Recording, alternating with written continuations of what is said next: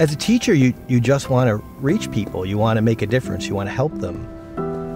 I have an opportunity to do something I never imagined I would be able to do. Go out and build the best biology class the world has ever seen. When you go into Dreamscape Learn, you put on a set of goggles and you can go anywhere. You can be anyone and do anything. The thing about Arizona State University is they're always thinking about what's next. We can create virtual reality experiences so that you can learn by exploring in a virtual world the way that scientists explore in the real world. And kids can feel that. All these emotions are what help the brain encode information.